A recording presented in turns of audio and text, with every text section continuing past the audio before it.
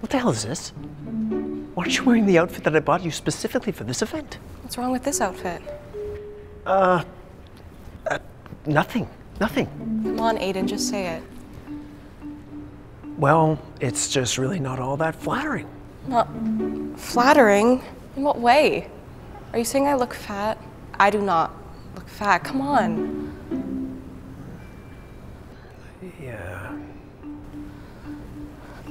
I just wanted to wear something different, you know? So I could, like, stand out. What'd you say? So I could stand out. Okay. You're supposed to be here to support me. Understand? Not for you to stand out. Okay. Robert Durand is here tonight, and it's most likely my one opportunity to impress him. And I plan on doing it.